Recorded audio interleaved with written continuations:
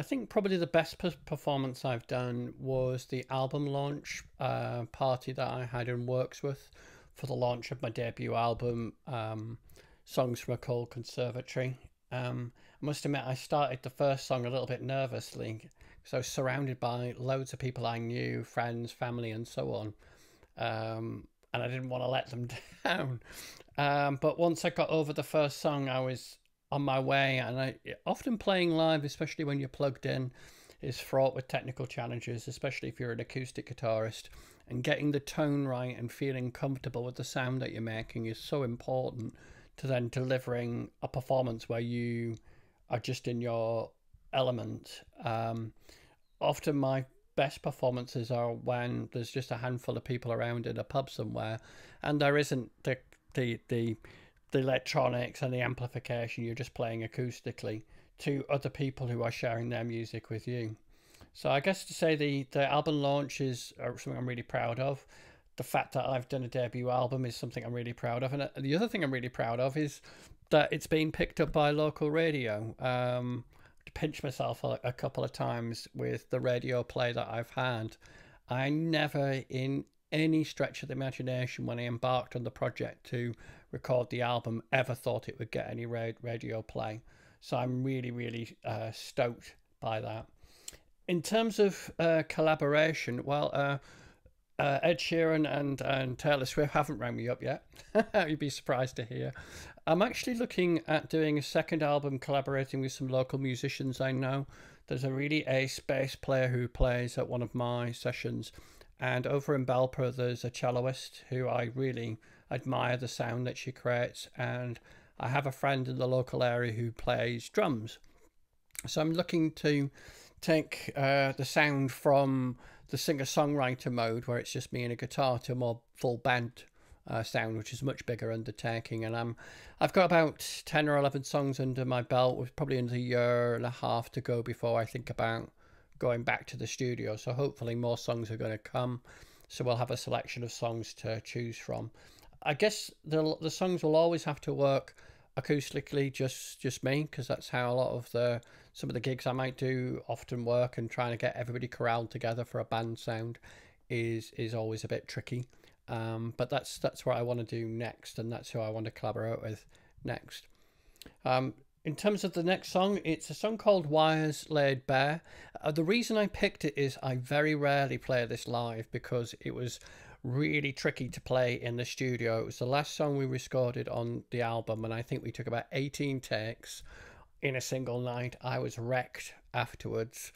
So it's a song I have a bit of a fear for, like, will I be able to pull this off live? And the song's really about using a house as a metaphor for a person who is stuck in a house that they can't escape. But really the house is a metaphor for a lot of things: their life, the place they would rather be there rather than where they are. And that's what this song is all about.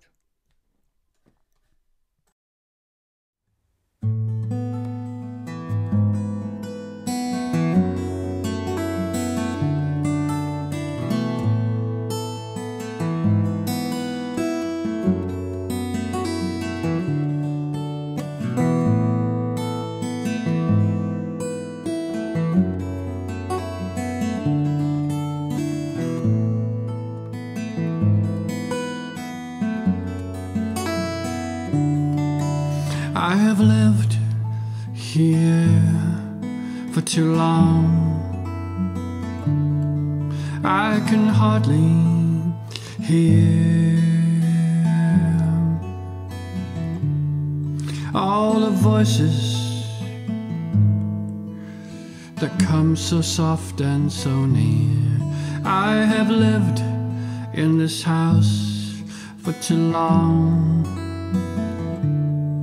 It's been haunted since you've been gone. I made all the moves you expect me to make. You took all the moves I expect you to take. And there are many dangers here.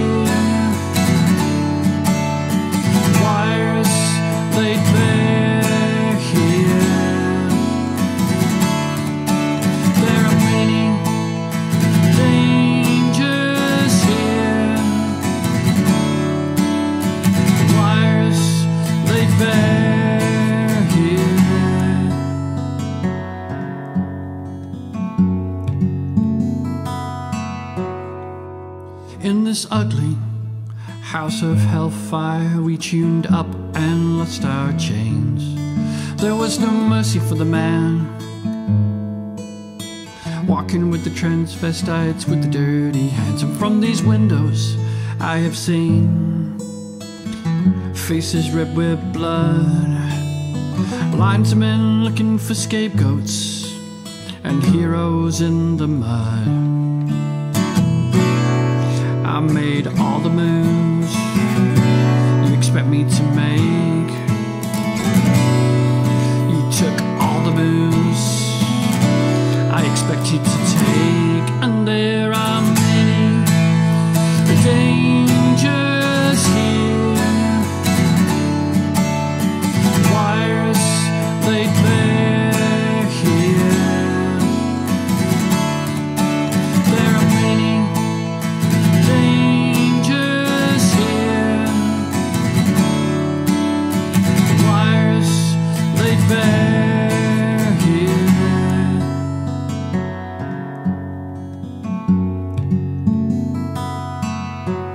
And the man who sold me has no shame, 'cause if he could, then he would buy me a job.